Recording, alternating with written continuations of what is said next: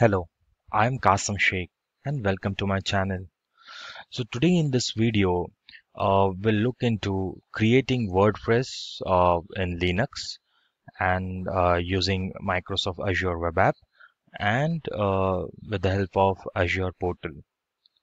So you can consider this video as a continuation of my earlier video wherein we created WordPress on Windows um, using the Azure Portal. And now we are trying to create the WordPress website on Linux with the help of Portal. So it has some like uh, though they are similar, but they have some difference in the installation process. So we'll look into it while creating the same. So as a part of prerequisite, you need to have Azure subscription with you and a basic knowledge of WordPress. So let's start. Click on New. This is Microsoft Azure portal, that is portal.azure.com. Click on New and just type in WordPress. And you can see there would be a result, or one of the result would be WordPress on Linux. Click on it. So this is the easiest way to go in. Click on Create. Let's enter name VP on Linux by Kasim. This name should be unique as it's an app name. The subscription would be free trial. It has to be in a resource group. So let's create a new resource group. App service plan as a part of web app. So it has some different pricing tier with respect to the Linux. So the very first difference is with the pricing tier for Windows and now for the Linux. So let's go with the default one with location as West Europe. That's fine. So the main difference, when we create it on Windows, there were two options, like for one with Azure SQL and the other one was MySQL in app. But over here, when you try to create a WordPress on Linux, you don't have those two options, but you have to create an Azure MySQL. And for that, let's click on the settings. Let's configure, uh, give it some complex password. I'm not giving much complex password because this is only for demo. Again, it has its own pricing tier with all the compute units and storage. So we'll not be looking into this as of now because our main task is to create this WordPress and to have it get installed. And let's go with the default database name. Let's click on OK. Pin this to dashboard. Let's keep this application inside off. By default, it's off. Let's keep it as it is. So you can see the database name coming over here. Click on Create. It may take few minutes to get deployed. Great. So it took few minutes, but now it's deployed. You can see its deployment succeeded. Let's click on this URL, or the name which we gave earlier.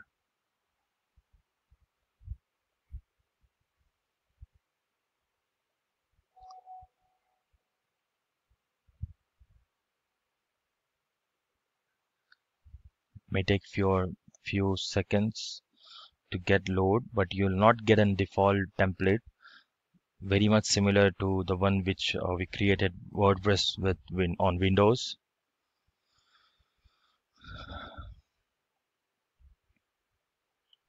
Meanwhile, let's go over here. Let's go to the resource group.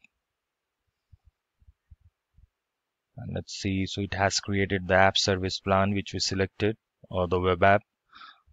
That is the name which we gave.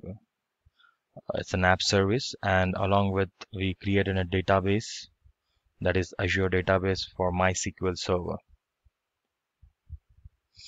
And we selected all default location, app service plan and database, and it has created everything in the same location.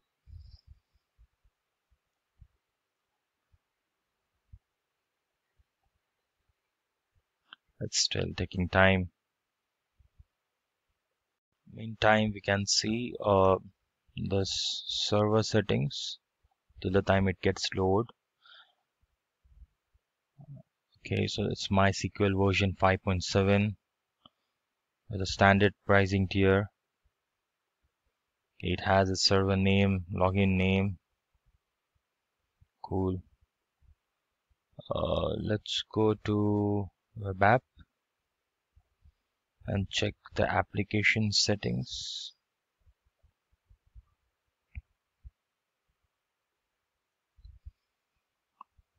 So it has the application settings over here. You can see the database credentials or parameters. We may require like this application settings, like this database host name, password, and username would be required while installing while having the WordPress install on our server, on our Linux server. It will ask for this database credential to so as to get connected with the database. It is a part of WordPress installation again. If you go to deployment option, you can see.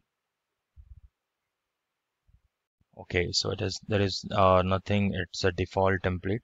But when we have created a Windows application, Windows WordPress on Windows, at that time there was a deployment option already being configured with some source. So here it is not the case. That's cool. Or it's getting deployed. Okay, so the site got loaded, and you can see without that default template, it comes with the same as WordPress admin. Let's select English and click on continue. So here's the difference. Like, see if you can like read the screen, and it says like it may require this all details so as to get connected with the database. Let's go. So from where you will get this details, as I showed you earlier, it's into our application settings. So I'll pause the video and I will just copy it. So as you can see, I have just entered all the required details. So this is being required for the database connection, the WordPress. These are nothing but this database name, username, password, and host. I've just copied this values over here. Let's click on submit, and it will try to connect. Yes, so it has says it is successfully connected. WordPress can now communicate with your database. Cool. So let's run the installation, and again with the same page with the same details again. So I have entered this default details, and let's click for install WordPress. So if it is successfully deployed, it will ask for the login and password, which we have provided over here. And yes, it got success. Let's click on login. Let's get the same. Try to have a strong password. It is just for demo. That's why I'm just entering a simple password. And here we are on our WordPress with Linux and the WordPress dashboard. Let's go over here and click on URL, our web app URL, and it should load. Cool. So this is the WordPress site on Linux. Let's go to dashboard and again do the same thing. Let's go to appearance themes, and let's go with this one. Click on activate. Few seconds is done. Click on visit site, and cool.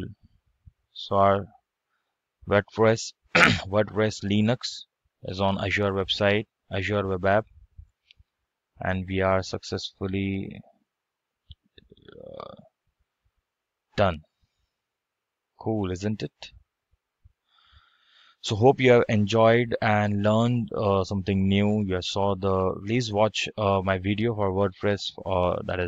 It is on Windows. There is no much difference, but yes, there are some difference with respect to the database connectivity. Rest all the steps remains the same. So hope you enjoyed this video, learned something new. and would request you to like this video, share this video among your friends. Kindly subscribe to my channel for more such video with respect to Azure. Thank you for watching. Bye bye.